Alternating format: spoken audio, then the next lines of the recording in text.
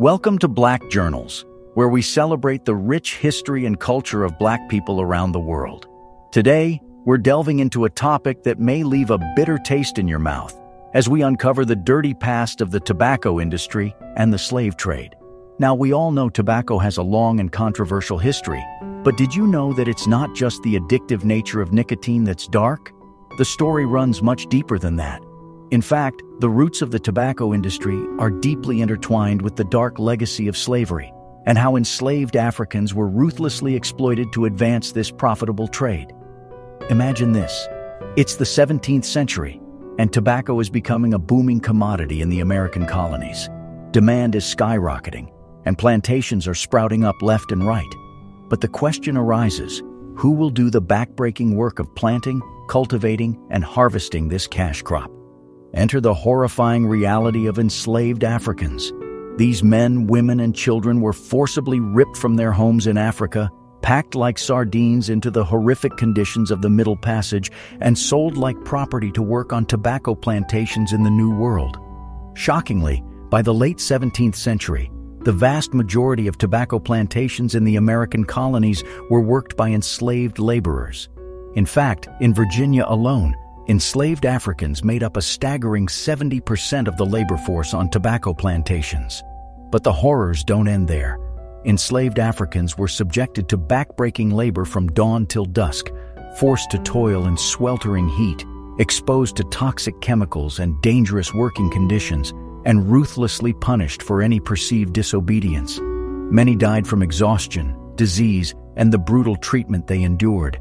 Yet their blood, sweat, and tears fueled the booming tobacco industry, generating immense profits for slave owners and tobacco merchants alike. So as we delve into the dark past of the tobacco industry, let's not forget the harsh reality that enslaved Africans were forcibly thrust into this trade, their lives and labor shamelessly exploited for the benefit of a few. Before we dive right into the video, please like and hit the subscribe button to stay on the channel. The history of the tobacco industry is intertwined with the history of colonization and the slave trade. The first documented cultivation of tobacco occurred in 1531 in the Caribbean island of Hispaniola, where Christopher Columbus's men observed native people smoking tobacco. The Spanish soon began to cultivate tobacco on a small scale, primarily for local consumption. However, it was the British who made the tobacco industry a global enterprise. The English colonized Virginia in 1607 and started cultivating tobacco in large quantities, which they exported to Europe. By 1614, the first shipment of Virginia tobacco arrived in England, and within a decade, tobacco became the colony's most valuable export. Tobacco became so profitable that Virginia's economy was dependent on it, and the English government even granted the Virginia Company a monopoly on its production and trade. The demand for tobacco grew rapidly in Europe, and by the 1700s, it was the most traded commodity in the world after sugar. Tobacco became an essential part of the European diet, with even doctors prescribing it for various ailments. In France, it was the French ambassador to Lisbon, Jean Nicot, who in 1599 first sent tobacco leaves and seeds to Francis II and his mother, Catherine de' Medici, indicating that tobacco should be snuffed. The king's recurring headaches were said to be wonderfully cured, even though he died in December 1660 at the age of 17. The myth of tobacco as an herb with almost miraculous medical properties was thus born and would fuel an already growing European demand. As early as 1660, the French also began to cultivate what they called the Queen's herb, which botanically is called nicotiana or nicotine herb, from which the word nicotine is derived. The tobacco trade not only brought wealth to European merchants and traders, but it also led to the development of the transportation industry. Ships were built specifically to transport tobacco, and the tobacco trade created jobs for sailors, dock workers, and other related industries. The tobacco trade also led to the establishment of banking and financial institutions, as merchants required loans and credit to finance their trade. However, the success of the tobacco industry was built on the backs of enslaved Africans who were forcibly brought to the Americas to work on plantations. Tobacco cultivation was labor-intensive, and planters needed a reliable and cheap labor source. The English colonizers initially tried to rely on indentured servants to work the tobacco fields. These were poor Europeans who agreed to work for a set number of years in exchange for passage to the colonies. But indentured servants were expensive to transport and had a high mortality rate in the harsh conditions of the Chesapeake Bay region. By the early 17th century, the colonizers began to turn to enslaved Africans as a source of cheap labor. The slave trade became a massive industry, with millions of Africans sold and transported across the Atlantic to work on tobacco, sugar, and other plantations. The first enslaved Africans arrived in Virginia in 1619. At first, they were treated like indentured servants, and some were able to earn their freedom after a set number of years. But as the demand for tobacco grew, the colonizers began to import more and more enslaved Africans to work the fields. By the 1660s, slavery had become the dominant labor system in the Chesapeake Bay region, and it would remain so until the Civil War. African slaves were considered the most valuable commodity in the tobacco industry, and their labor was used to clear land, plant and tend crops, and process tobacco leaves for export. The harsh and dangerous conditions under which they worked were nothing short of inhumane. They were forced to work long hours in the scorching sun, and the use of heavy machinery and dangerous chemicals put them at risk of injury and illness. The slave labor was justified by enslavers on the grounds that Africans were considered an inferior race and were therefore suited for hard labor. Slave owners often claimed that they were providing a valuable service to their slaves by giving them food and shelter in exchange for their labor. However, this was far from the truth. Many slaves were subjected to brutal treatment, including physical and sexual abuse if they did not meet their quotas.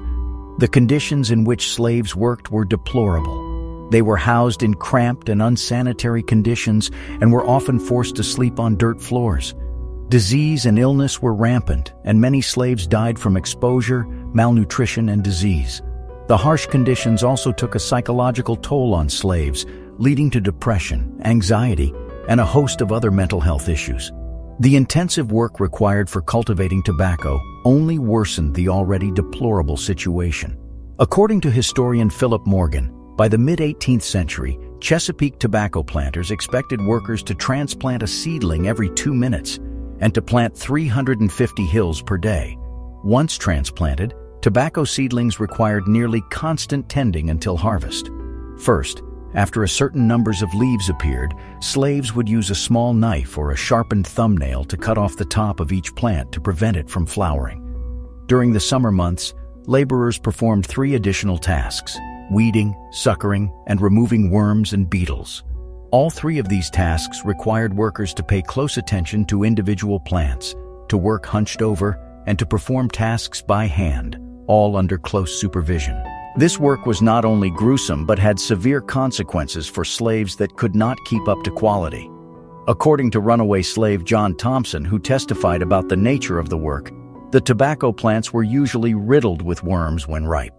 These worms could be about 2 inches long and as large as a person's thumb. They were destructive to the tobacco crops and had to be carefully picked off by hand. While slaves would carefully inspect and get rid of the worms, they are not always lucky to have a worm-free plant. If a worm is found on the plant by their enslaver, they would be required to eat them. The results of feeding on pests could mean devastating health consequences later on, but slaveholders would do little to provide medical aid. While this gives some detail to the gruesome acts of slavery in the tobacco industry, it barely scratches the surface as to the torture and inhumane treatment enslaved people had to go through. According to escaped slave Luzit Clark, who recalled his experience on a tobacco plantation in Kentucky, slaves were required to stoop to clear the tobacco plants from the worms that infest them. They would do so for hours, leading to intense fatigue and back pain. However, slaves that chose to take a rest were quickly put in order at the crack of the whip.